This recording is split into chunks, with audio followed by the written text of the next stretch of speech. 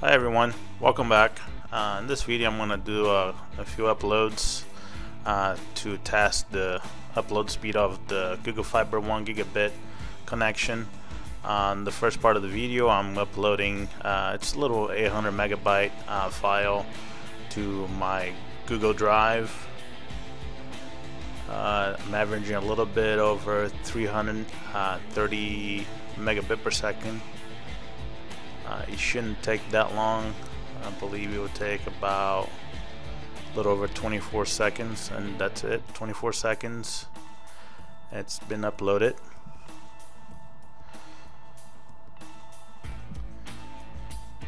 Alright, so now I'm going to use Dropbox to see how fast it uploads. So I'm going to drop the same file and see how long that takes.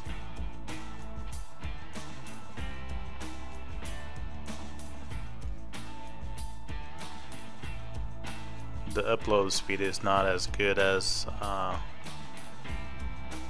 my drive from Google, and it looks like this will take a little bit longer, so I'm gonna fast forward the video and see how long that takes.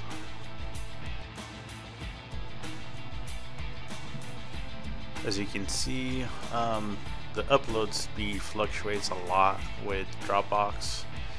It took me almost 4 minutes to upload the same file to Dropbox compared to the 24 seconds with my Google Drive.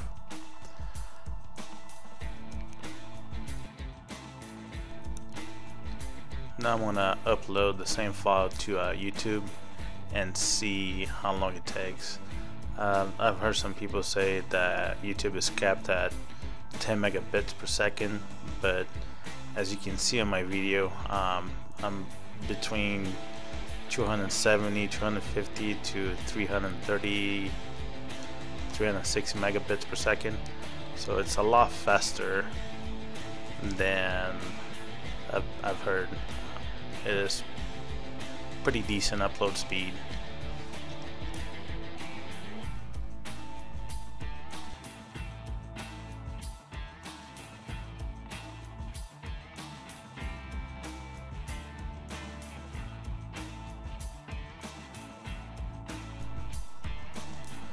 The upload time for this file on YouTube, it took me about 1 minute and 15 seconds. Still not as good as my Google Drive, but a whole lot better than the Dropbox upload speeds.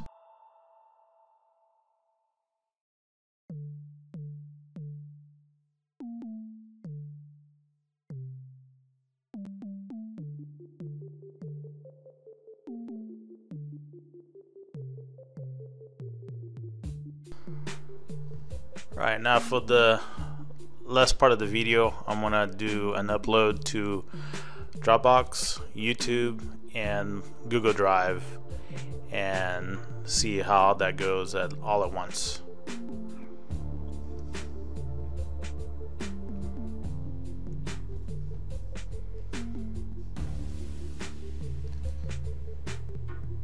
It looks like averaging over 400 megabits. I passed 500 a couple of times. So there you have it. If you need to upload with Google Fiber, as long as the website can handle it, it won't take too long.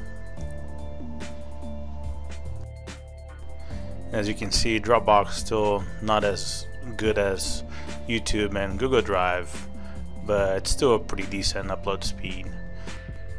And there you have it. Hope you guys enjoyed the video, and once again, thanks for watching. Have a great day.